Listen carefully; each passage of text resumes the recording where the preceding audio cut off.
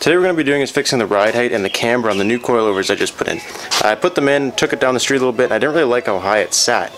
So I think I'm going to lower it just a little bit more, but also the one side was sitting a little bit higher than the other side, even though they were like the same height adjustment on the coilovers, so we're going to try and figure out why that is. We're going to start by adjusting the camber. I'm going for about 2 degrees, and on my car, and on my coilover specifically, each of these little lines is a ½ degree.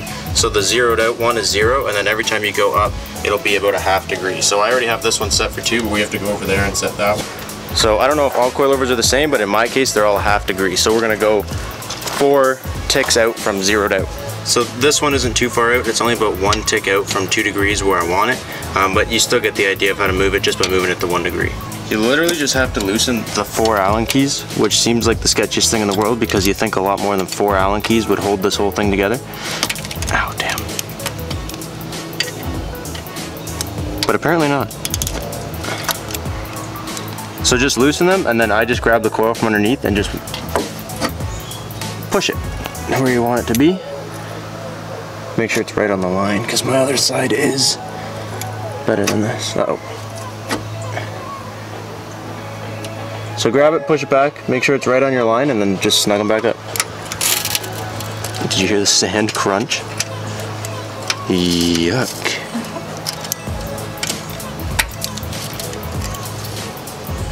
So the camber is the easy part if you have camber plates. If you don't, I really don't know what you would do. But that's like the easiest thing that you can do yourself. But now when it comes to setting your ride heights, what I'm doing is coming in here and using this little screwdriver and just counting the threads all the way down, and then measuring the distance from the top of my fender to the top of this brake right here, and then I'm gonna go to the other side and make sure that they both match up.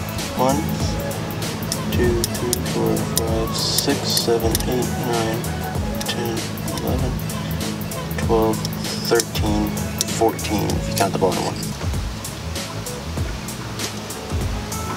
So, and then this distance right here is about 10 1/4. So this side has 15 threads showing, and it's like just over 10 1/4 gap here, so we're gonna try and match it to the 13 threads and the exactly 10 1/4 that the other side has. I get wobbly when I do this. Maybe it's the other way. To loosen it. Ow! At least it's loose. Spin that up a little bit.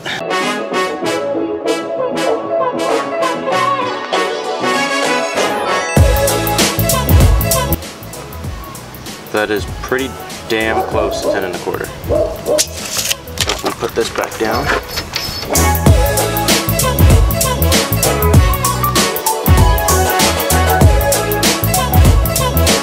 So now these guys are exactly the same. Just tighten this back up.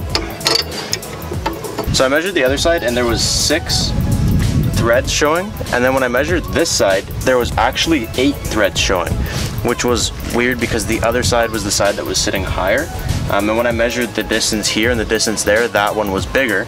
And what I came to realize is that I guess it's like the pre-coil, whatever you want to call this adjustment. If you look here, the length of the coil is 4 1/4. And on this side, the coil is like almost 4 1/2, which basically means that this side is going to be a little bit softer than the other side. So I'm going to adjust the other side to be 4 1/2 like this one, so that they're both the same softness, and then we'll adjust it from there.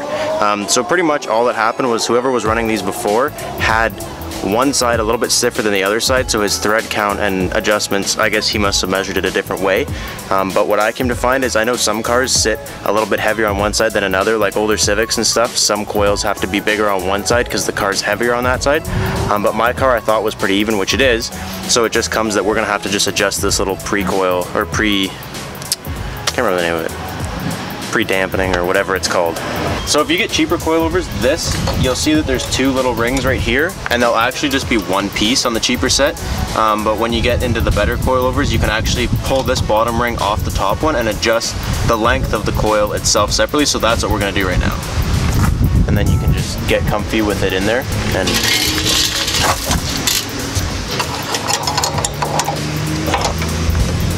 so I think I got it.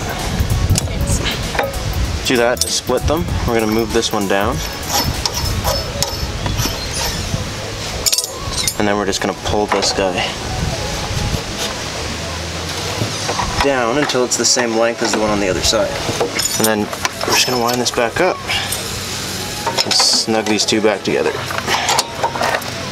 Now, this one only has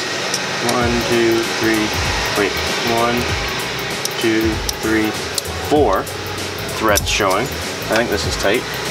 Whereas the other side had 8, so now you can see why they were sitting differently. So I'm gonna leave this one because this is actually at a good height. I like it sitting here. So I'm gonna make sure this is all tight. I'm gonna take my measurements.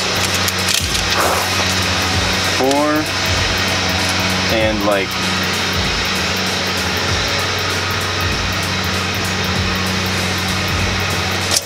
9. 4 and 9. So now this one needs a hell of a lot of adjustment, and I just finally figured out now, when I'm almost done, probably the best way to do this is go 1, 2, 3, 4, like the other one. 1, 2, 3, 4, and then just twist it till it's there. I can't believe I haven't been doing that the whole time.